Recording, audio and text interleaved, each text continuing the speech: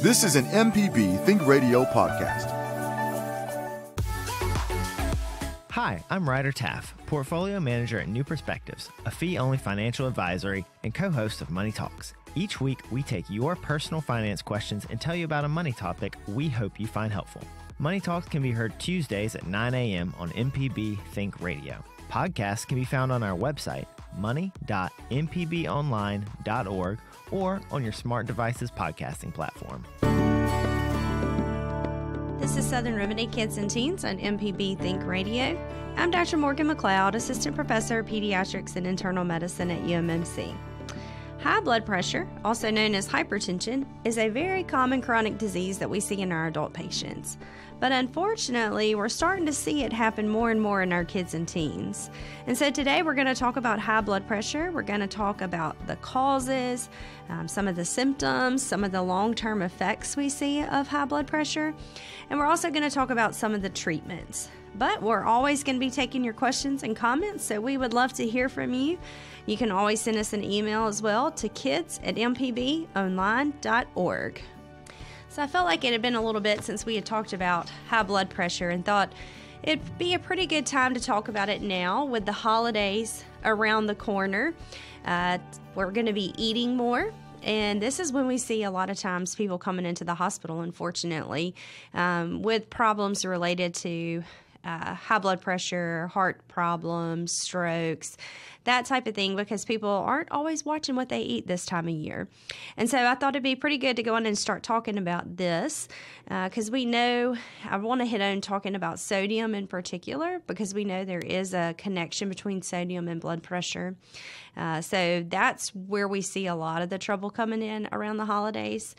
We were actually talking about that with some of our residents the other day when I was talking to them about what holidays to work and how you always see people come in around Thanksgiving and Christmas time with heart failure problems because of all the sodium that they've taken in just with all the eating that we do over the holidays. So before we go to the holidays, thought this would be a good time to talk about this. So hypertension, that's the fancy term that we use for high blood pressure. So if you hear your doctor say hypertension, that's what they mean. They're talking about high blood pressure. But hypertension is not just one blood pressure reading, so that's something important to know. Our blood pressure fluctuates all throughout the day. Certain situations may make your blood pressure go a little bit higher than normal. So if you're in a stressful environment, if you're having at work maybe, or maybe you're having a stressful time with some family members in certain situations, you may notice that your blood pressure is running a little bit higher than normal. What we consider hypertension is when it is consistently running that high. So if you're having a stressful event, your blood pressure is running a little bit high, but a week or two later, things are better and moving in the right direction, you recheck your blood pressure and it's back to normal, then we don't consider that hypertension. This is more of a consistent elevation in your blood pressure. And so what are the numbers? So it depends on who you look at, but most people go by the American Heart Association's guidelines, which is what most of the internal medicine doctors follow. And we're going to say less than 120/80 is going to be ideal. Anything with that top number greater than 130 or that bottom number greater than 80 is what we consider stage 1 hypertension. Anything with the top number above 140 or that bottom number above 90 is what we consider stage 2 hypertension. So that's for adults. For our kids, we look at, it's a little more complicated because, with kids, everything is based off of weight and percentages. That's kind of how we do things with our children because not every kid is the same. So what we look at is we look at their blood pressure numbers, but we also take into account their gender, and we take into account their age and their height percentages. And so there's this big fancy table that we have that kind of lets us know where your child falls based off of that. And so we plug it in, we look and we see boy versus girl. We look at the age, and then we scroll over to the height percentages. And so based off of that, we can see kind of where your kid should fall for their blood pressure range. And anything above the 95th percentile for that would be considered high blood pressure. Once you hit age 13, so once you hit to be a teenager, we do the same numbers as adults, just for simplicity's sake. But if your child is under 13, which I know that sounds crazy to think of a little kid having high blood pressure, but we see it all the time, unfortunately. Under 13, we have to look at that big fancy chart. So it's kind of hard to tell you, does your child have high blood pressure, just by looking at the number. After you've been doing it a while, you can kind of like recognize when certain numbers may be a little bit higher for certain ages. But to truly know for sure if your child has hypertension, we have to look at that chart, see where they fall on that chart, and if they do, if they have hypertension based off of that. So that's kind of an overview of hypertension and what the numbers are, because I feel like everybody's always asking numbers and what should their goal be. And I think a lot of times as doctors, we don't really do a great job of telling people what we want to be. I'll ask patients like, what do you think your blood pressure should be? Or for diabetes patients, what do you think your A1C should be? And most people don't know. So that it kind of falls on us as physicians that we don't do a very good job of educating on what the numbers look like. But that's kind of where we should see. Now, there's going to be some leniency in those numbers, especially depending on your age. The older you get, we do kind of be a little bit more lenient on your blood pressure. But here recently, the American Heart Association has tried to make us be a little bit more aggressive than we used to be as you get older. So we're not as lenient as we used to be, but we're still not as strict as we are on, somebody who's in their 30s and has high blood pressure. So why is high blood pressure such an important topic? It's because it causes a lot of problems, and it doesn't cause problems until it's too late. So you've probably heard the term out there, silent killer. That's what everybody likes to say about high blood pressure, the silent killer. Makes it sound terrible. But what happens is over time, the longer that pressure stays high in your blood vessels, the more damage is done. So you may be diagnosed with high blood pressure in, say, your 40s, maybe some people not till their 50s, but they aren't going to have problems with it until they're, late 60s, 70s, most of the time. We do have some that are diagnosed, in their 20s and 30s, and so we're seeing people with heart failure in their 40s and 50s. But the thing about high blood pressure is, majority of the time, you're not going to have a problem when it first starts being high. It's going to be over time that this is happening. And so that's why it's so important to make sure you're going to your doctor at least once a year, having your blood pressure screened, because you may feel totally fine. Our bodies do a great job at adjusting to those changes in pressure. So most people, when they come see me and I tell them their blood pressure is high, they can't believe it because they feel fine. Or if I diagnose them with diabetes, they're like, well, I feel fine. But our bodies do such a good job at kind of making you go back into a equilibrium kind of state where you feel fine, even though your blood pressure is high. And so you don't realize it. And so that's why it's so important to make sure you're getting your screenings and know what your blood pressure is running. We've got a caller, so we'll go to James in Gulfport. Good morning, James. What's going on? Yes, I'm 85 years old, and I never took blood pressure medication until a year ago. But a year ago, my blood pressure was taken by my urologist, and it was 200 over 90. Well, that's pretty impressive that you made it to 85, number one, without having to get on any blood pressure medicine. So kudos to you. But he told me to get a regular physician, which I did, and she put me on a medication of about 20 milligrams, Loprensil, and it didn't bring it down very much. And so she raised it to 40, and it brought it down maybe a little bit more. But then she decided the side effects from it, from causing me to cough a lot, she changed me to losartan. Mm-hmm. And losartan, she put me on that with 50 milligrams. And then my last blood pressure was still like 176 over 90. And so she offered to move it up to 100 on the losartan, up to 100 milligrams. But she said that's as high as that medication goes. And I told her I didn't want to go that high, that I would rather live with high blood pressure rather than risk it going down to low blood pressure. So that's where I am. And so I've been taking blood pressure medication. I take it every morning at 7 o'clock. And she said that's what I should continue to do, and that's what I'm doing.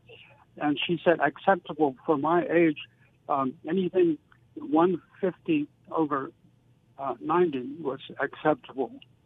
But I'm still up around 176. So I just wonder, is this just a problem of being old, and it will never return to normal again? Well, what do you think? So I think there's a couple of things, James, going on. Number one, being at 85, the older you get, the little bit stiffer our blood vessels get. And so just by default, your blood pressure goes a little bit higher just because your blood vessels are just a little bit stiffer. You bring up some good points in that, you talked about how high your top number was. So you said it was like 200, but your bottom number was only 90, which is high, but it's not as high as the top number being 200. So we see this a lot as patients get older. There is a bigger discrepancy between that top number and that bottom number. And so we have to be careful when we're lowering your blood pressure that way, because we want that top number to come down, but we also don't want to drop that bottom number too low, and it can make you feel bad.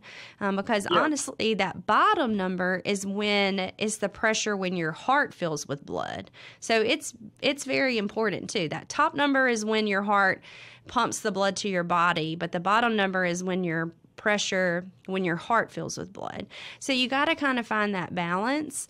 So it sounds like she's done a really good job of bringing that top number down some, but also helping keep your bottom number not too low. The other thing is sometimes when you have blood pressure more than what we say 20 points above what goal would be, which yours is, most of the time it takes 2 different medications to do that. We have, there's probably at least 8 different classes of blood pressure medications. And so sometimes you have to work on it from 2 different angles to bring it down appropriately. So we can, max you out on certain medicines, but a lot of times we kind of have to hit it from another angle too. To bring that blood pressure down all the way. So it may be that you can stay on that losartan kind of at that medium dose of 50, but maybe just want to add a little low dose of another medicine, and that could bring you down just a little bit more. That losartan medicine, or that class of medicines that losartan is, it's in a combination of several different medicines. So you could still only end up taking 1 pill, but it would be like a 2-in-1 pill. And I think you probably could bring it down just a little bit more and hopefully not make you feel too crummy. But I agree with her. I wouldn't probably bring that top number down much less than 150. I think that's safe for you. Oh, well, thank you very much. You answered all the questions that I had. Yeah, well, good. And, well, hopefully. I was delighted when I heard that you were going to be talking about blood pressure today. I listen to you every time you're on. Well, thank you so much, James. We appreciate it. Well, hopefully they can get it figured out. But yeah, I think may need to have another one added, and that could hopefully bring your blood pressure down safely just a little bit more. Okay. Well, thank you so much. All right. Have a good day. Thank you, James. We are talking today about high blood pressure. If you have any questions or comments, we would love to hear from you. Send us an email to kids@mpbonline.org.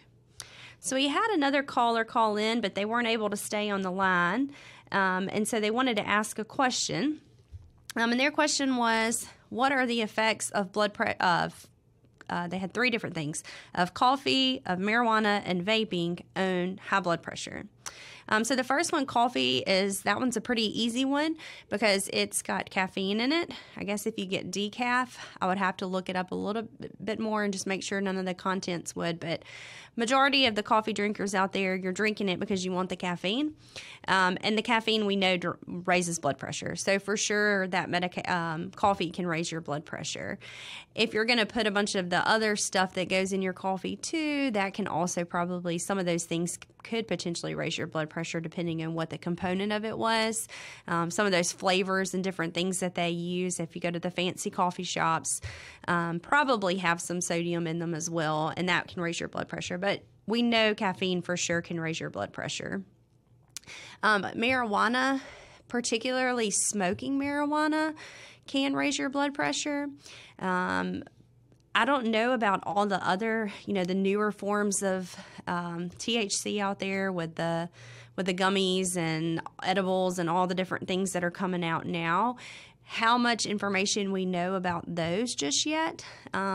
Looking through the CDC's website just to see if they had any information, and they pretty much said the same thing, that smoking marijuana can directly raise your blood pressure. But is it the THC or is it the smoking of it necessarily? Because, any kind of irritant like that can raise your blood pressure. So they're probably, especially now as medical marijuana is becoming, and marijuana in general is becoming more legal, and especially in more forms, particularly the edible forms, we're probably going to have better studies on that to see kind of what those effects are in blood pressure. But smoking marijuana, which is what we typically think of with marijuana, at least in the past, can directly raise your blood pressure. And the same with vaping. We know that the nicotine can do that, and majority of the vaping fluids are going to have nicotine in there. And so that can directly raise your blood pressure too. And the same with cigarettes. Tobacco raises your blood pressure as well. So pretty much all of those things that he called about will raise your blood pressure.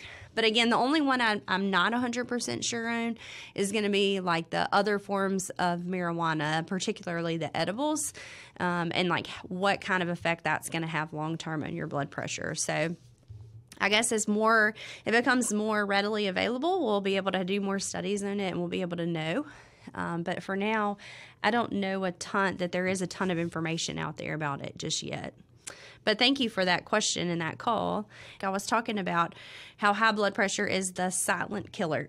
That's the term we always hear for it, because you don't always feel bad necessarily when your blood pressure is elevated. It's very common for people to have no idea that their blood pressure is high.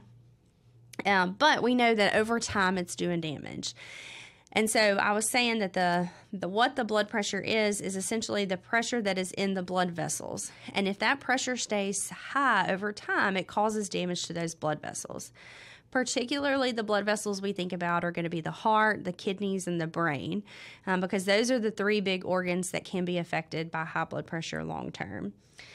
So I found some statistics that for the first heart attack, about 7 out of every 10 people that have their first heart attack have high blood pressure. For a stroke, 8 out of every 10 people who had their first stroke have high blood pressure. 7 out of 10 people with heart failure also have high blood pressure. Couldn't find numbers for kidney disease, but I would have to say majority of people that are on dialysis and have chronic kidney disease are going to have high blood pressure. Very rare do you not. So very, very common for high blood pressure to be related to all these different disease processes that we were talking about. 1 out of every 3 adults in the U.S. is going to have high blood pressure, which is kind of crazy. I'm sitting here looking right now, and it's like, 3 of us right now between me and Jay and the caller. So one of us is probably going to have high blood pressure at some point. I don't know, maybe one of y'all do. So I feel certain I probably will. Both of my parents have high blood pressure, so probably at some point in my life I will.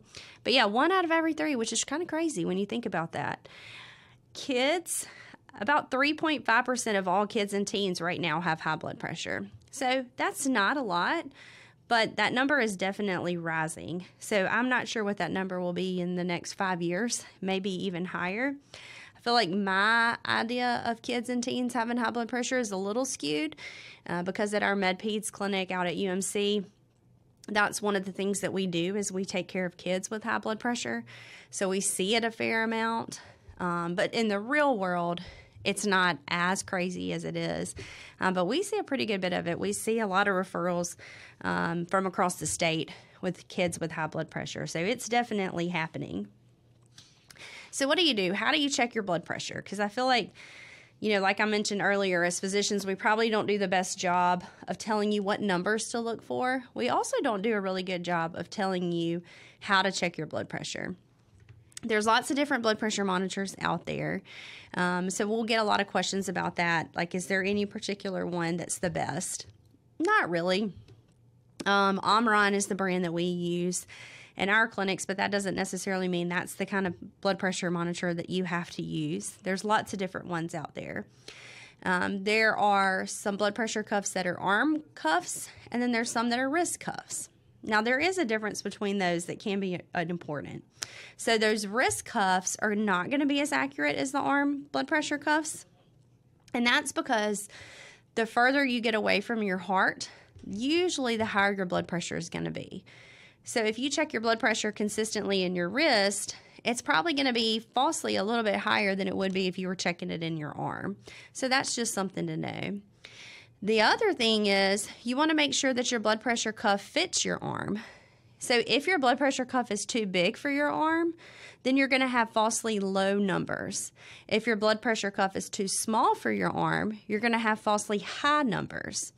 So just something to think about. You want to make sure that the blood pressure cuff fits your arm appropriately so that you can make sure that you're getting the most accurate numbers. So ideally, you're going to have an arm cuff. You're going to have been sitting for at least 5 minutes, which I know sounds like a long time, but like I had mentioned earlier, our blood pressure fluctuates so much throughout the day and throughout certain situations. So if you have been cleaning your kitchen or walking around your house, putting up laundry, whatever it may be, or maybe you just got home from work and you just sit down and take your blood pressure is probably going to be a little bit elevated. So you need to let your body have some time to regulate, to calm down, and then after about 3 to 5 minutes, you can take your blood pressure. You want to make sure you're sitting and that you have both feet on the floor. And the other thing is, don't talk when you're taking your blood pressure. If you're talking as the machine is taking your blood pressure, that also can affect it and can raise your blood pressure a little bit higher than it normally should be. So sitting with both feet on the ground, have been sitting for at least 5 minutes, trying to be as relaxed as possible, and try not to talk during it, and take your blood pressure. You want to make sure that you try to take your blood pressure around the same time every day. It doesn't have to be exact because everybody's day is different. But if you can try to keep it around the same time, and I usually tell people to shoot for around a couple of hours after you would take your blood pressure medicine. So if you take your blood pressure medicine in the morning, a couple of hours after you would take your blood pressure medications. If you take your blood pressure medicines at night, that's fine. You want to take your blood pressure, right after you wake up in the morning. That would probably give you the more accurate reading for your blood pressure. You don't have to take your blood pressure multiple times a day. If you took your blood pressure, 4 and 5 times a day, you're going to see those swings in your blood pressure. You're going to have some good numbers, some bad numbers, good numbers, bad numbers. So we don't recommend really checking it multiple times throughout the day. That being said, if you're feeling bad or you think something's off, feel free to do that.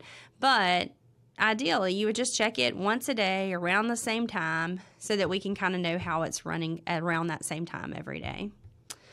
Looks like we got another caller. Miss Sue's on the line. Hey, Miss Sue, what's going on this morning? Hi, I'd like to ask you a question. Sure. What causes venous insufficiency and what can be done about it? Yeah, so venous insufficiency or chronic venous stasis is kind of the term that we think about. Most people, it's going to be in their legs, and their legs get swollen. Sometimes you'll see some changes in the skin. Maybe some people get redness. Some people get kind of like a bluish purpley color too. And if it gets really, really bad and swollen, it can even like open up and weep a little bit. That's not really directly related to blood pressure because blood pressure is more the arteries, and this is more your veins. So the difference between the arteries and the veins is, so the arteries take blood away from your heart into parts of the body, and the veins bring blood back to the heart.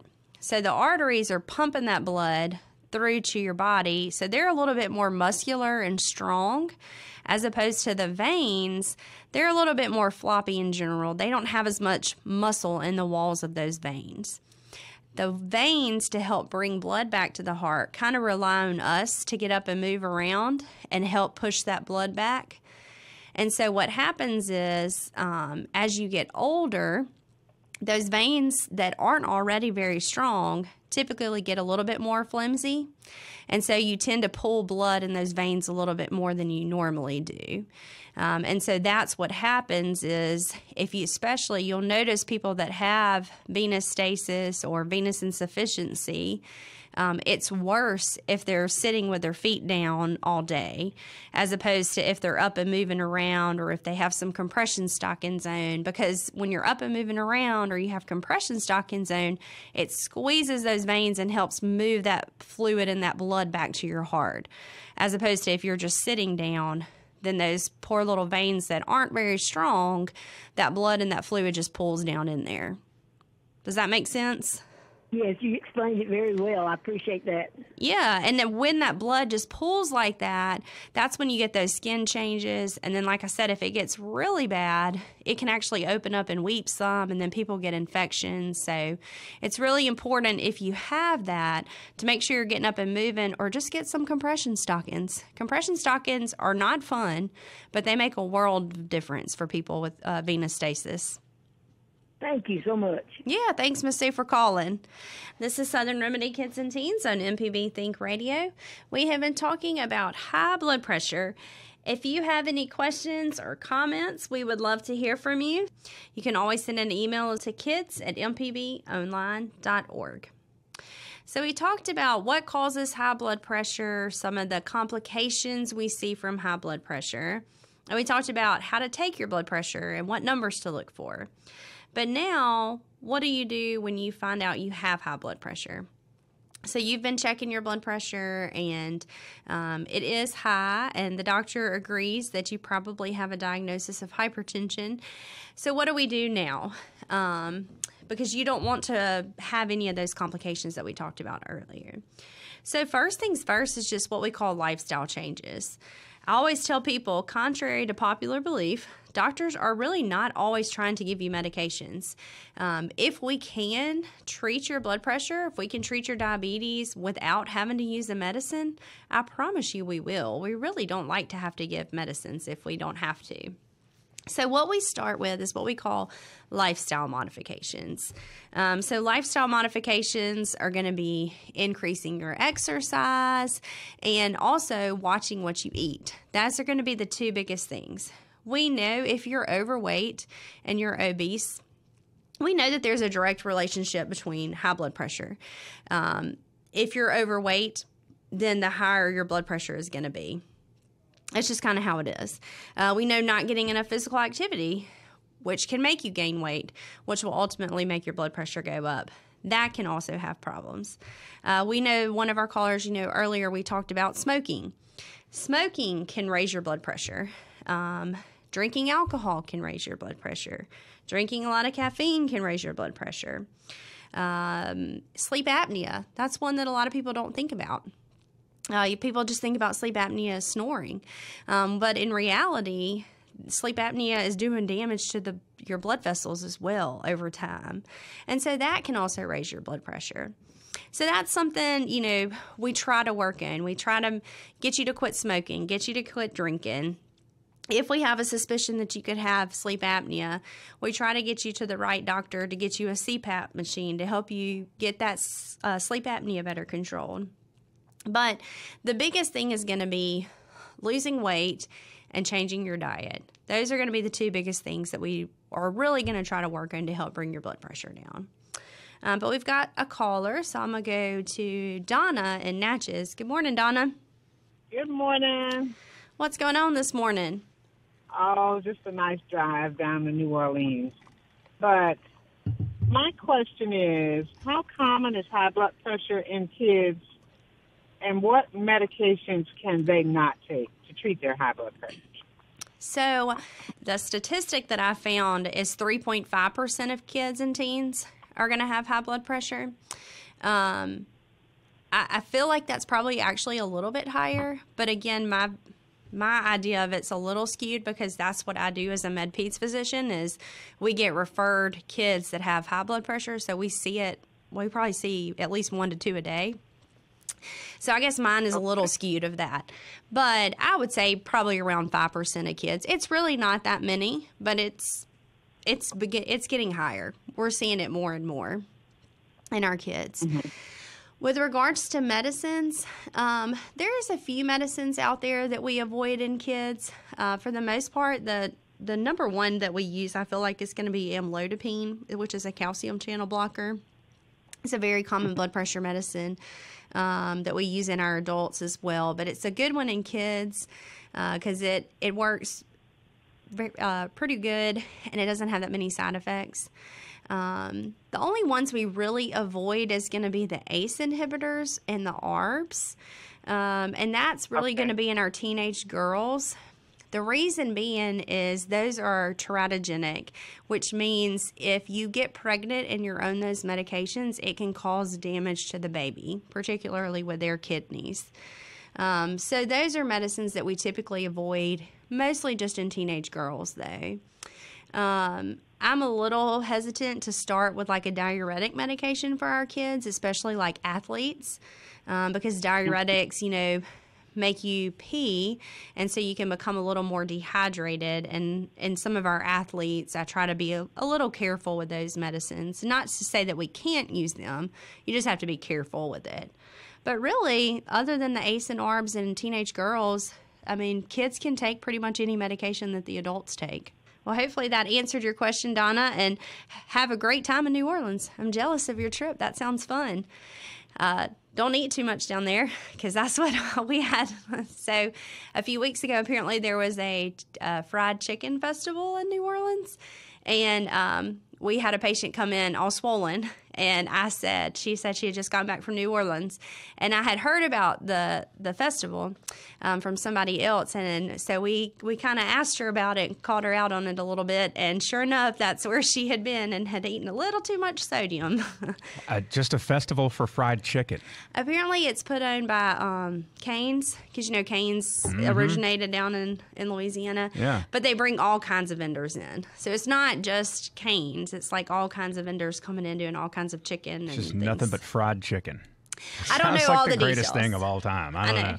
I think they have other foods too, but I don't know all the details of it. But Why? I know it's yeah, I know, right? It's sponsored by Cane's, I know. So, but yeah, so be careful down there. Yeah. There are lots of salty stuff down there in New Orleans with jambalaya and red beans and rice and deliciousness. Yeah, like they needed more food. Yeah, I know, but right? I guess that's how you go over the top of all the food you would already have is a fried chicken festival. Yep. We have been talking about blood pressure and hypertension. If you have any questions or comments, you can always send us an email to kids@mpbonline.org. So we had a caller call that didn't have a chance to stay on the line and had a question about, is it better to take your blood pressure medicines at night or in the morning? It all depends on, number one, what medication you're taking, and number two, if you're having to take your medicines more than one time a day. There's a few medicines out there that we recommend that you have to take 2, sometimes 3 times a day. And so for those, you don't really have an option. You kind of have to take them both at the morning and at night. If you're on one of those diuretic medications like I was talking about earlier, one of the side effects of those diuretic medicines, not only do they lower your blood pressure, but they make you urinate more frequently. And so a lot of times people don't like to take those at night just because of the side effects of those medicines. So typically we would say take that in the morning just to help you with that. As with all the other medicines, ACE inhibitors, ARBs, calcium channel blockers are going to be our more common ones. It really doesn't matter. I tell people to mainly do it based off of what works best for them. I'm a better medicine taker at night. Some people are better at taking medicine in the morning. Most of those medications are going to be 24 hours, so theoretically it shouldn't make that much of a difference. Although I think there is some new research out there that has shown that potentially taking medications at night may be actually a little bit better. But as far as I know, there has been no official recommendation that you should take all of your medicines at night just yet, because studies are starting to point to that direction. But for the most part, we still tell people to take it just with whatever works best for your schedule. I tell people, whatever is going to get you to take the medicine, that's when you should take it. And also how you tolerate it, too. That's the other thing. Some people tolerate it a little bit better if they take it at nighttime. So a lot of people do end up leaning towards taking it at night. But overall, there's really no consensus just yet, although it seems like more and more research is starting to point to probably taking it at night. We've got some callers, so I think it's Dylan? Dylan. Yes. Hey, Dylan, what's going on? Nothing but I just got a quick question, well, two of them. I must have been told wrong, because I heard that when he's talking about sodium in your diet, it wasn't so much as the salt we cook with, but it was more of processed food. Mm-hmm. So that's not true? Yes. Processed foods, well, I mean, it's any sodium in general, but majority of our processed foods are going to be the ones that are higher in sodium. So some of the more natural foods, there are some vegetables and fruits that are going to have a higher sodium count in them, but it's definitely not going to be as high as like processed foods or like some of our vegetables that we get that are canned have tons of sodium in them just because of the preservatives and the processed foods. Okay, and the other one is I've had high blood pressure for a long time. I've never really got it regulated, and I just found out that I have asthma. Can that affect my blood pressure? Maybe a little, but not directly, I wouldn't think. Now, some of the medications that we give for asthma can raise your blood pressure, so that would probably be the more of the link. Not necessarily as much of like the process that's going on in your lungs, but certainly some of the medications that we give you for asthma can raise your blood pressure. Okay, so the fact that I'm not getting all the air in that I need, that doesn't make the heart or whatever have to pump harder or anything? It may play a role in it if it's very uncontrolled, but if you're just now finding out about it, then it's probably not too terribly controlled, and so I wouldn't think it was playing that much of a role. Now, if you have like sleep apnea, that definitely can play a role in it too. So I don't know if you've been tested for that as well, but that probably plays more of a role, I would say, than asthma would. But I guess it could affect it some, but not as much as the medications or, say, like a sleep apnea would. Oh, okay. And is it common for, because I've had it for at least 15 years, and I've never got it under control. I've taken several different medications. Matter of fact, I'm on like 4 of them right now, and it's still not really, I mean, it's always like 160 over 90 or better, higher. So, I mean, is it common for it not being able to get your blood pressure under control? It all depends on everybody's different, but I think they say majority of people it takes about 2 to 3 blood pressure medicines to get it under control. So 4 is definitely a little bit more than normal. The other thing I would make sure is that somebody has done what we call a secondary hypertension workup. So anytime you've been on 4 medicines or more, we want to make sure there's nothing else causing it. So we want to make sure your hormone levels are all okay. We want to check your heart, check your kidneys, the blood vessels to your kidneys. There's several different things that we would check, but you want to make sure that somebody has worked you up for potentially other causes of the high blood pressure once you get on 4 or more. But yeah, majority of people, it's going to take 2 to 3 medicines to get their blood pressure down, unfortunately. But hopefully that helped and answered some of your questions. We'll go next to Trish. Good morning, Trish. Good morning, good morning. I wanted each of yours opinion on sports drinks or energy drinks. In regards to blood pressure or just overall thoughts? Regard to blood pressure, but overall also, but blood pressure specifically. So definitely the energy drinks you have to be careful with because they have a lot of caffeine in them, which can raise your blood pressure. So you have to be very careful with that. Not to say that you can't drink them if you have high blood pressure, for sure, because people do all the time, just like they drink caffeinated coffee.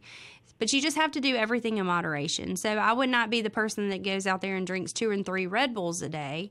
But if you need, just one caffeinated drink a day, I think that should be fine with your high blood pressure. The sports drinks should be okay too as well, but you just have to look at some of the contents of those because some of those have a lot of electrolytes in them. So you want to make sure that you're checking on that to make sure it's not a ton of sodium and potassium in there. You got to look for that just to make sure all that's okay. But I mean, everything in moderation should be fine as long as you're, not doing this all day, every day. If you drink it a few times a week, it shouldn't really cause that much of a problem. And those sports drinks too also have a ton of sugar in them. And so do the energy drinks as well. So you got to look out for that as well. While it's not sodium and directly related to the blood pressure, we talked about your weight, and being overweight can definitely raise your blood pressure. So if you're drinking these sugary drinks all the time, you're going to get put on weight, which can raise your blood pressure too. So I don't think it's a terrible thing, but they're probably not the best for you to drink. But if you just have to have those, you need something other than water. As long as you do it in moderation, I think it should be okay. Yeah, we'll go next to Barbara. Good morning, Barbara. I wanted to ask you which one of these medications was a diuretic. If I take amlodipine, benzapril, and metoprolol. None of those are diuretics, actually. Okay. Well, I thought they were. I thought one of them, he told me one of them was, but I guess it might have been one he took me off of. Maybe, yeah. The amlodipine is what we call a calcium channel blocker, and it works on the blood vessels. The benazepril is an ACE inhibitor, and it works on the kidneys. And then the metoprolol is a beta blocker, and it works on the heart rate and lowering the heart rate and taking some of the pressure off the heart that way. So actually, none of those are diuretics. Well, I have to get up and use the bathroom about every 2 hours at night. I just wondered if one of them might be causing it. I didn't know. The only thing I would say is sometimes that benazepril can be combined with a diuretic medicine, but it's only benazepril. It doesn't say benazepril, hydrochlorothiazide, or anything like that. No, it just benzapril. Yeah. Then it doesn't sound like you do, so it may be something else going on. You may want to talk to your doctor about that if you're having to wake up that often, because none of those medicines should do that necessarily. Oh, okay. Okay, well, thank you very much. You're welcome. So hopefully this has been helpful with everybody with their blood pressure. Like I said, lifestyle changes is going to be the biggest thing. Real quick before we get off of the lifestyle changes, sodium, as I mentioned earlier, is going to be the biggest thing in our diet that we can change to help your blood pressure. So most Americans eat somewhere around 3,400 milligrams of sodium a day, when the recommended dose is actually about 2,400 milligrams a day. And if you have high blood pressure, it's actually 1,500 milligrams a day. And so we're eating about 3,400. So look at, whenever you're buying things, make sure you look at the labels, look for the sodium content. If you're getting vegetables or fruits or anything like that that's canned, really try to wash those and rinse those. That helps lower the sodium count. And then avoiding processed foods. That's the other big thing to help lower your sodium. And then stay active. Make sure you're getting plenty of sleep. All of those things should help with your blood pressure. Thank you, everybody, for calling. We appreciate it. We had some great callers and some great questions. Thank you, Jay, for producing, and Charles for being our phone screener. This has been Southern Remedy. It's funded in part by a grant from the University of Mississippi Medical Center and generous support from listeners like you. On MPB Think Radio. This is an MPB Think Radio podcast. To hear previous shows, visit mpbonline.org or download the MPB Public Radio app to listen on your iPhone or Android phone on demand.